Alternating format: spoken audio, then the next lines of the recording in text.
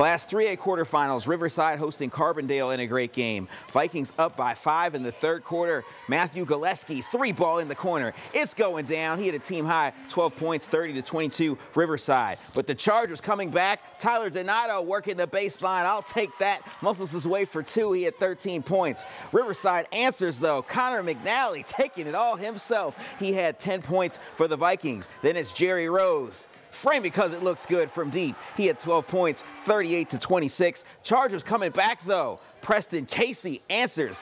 He'll take his own 3. He led the way with a game-high 16 points. It got tight, but the Vikings hold on to win 49-46. They advance to play Holy Redeemer in the semifinals.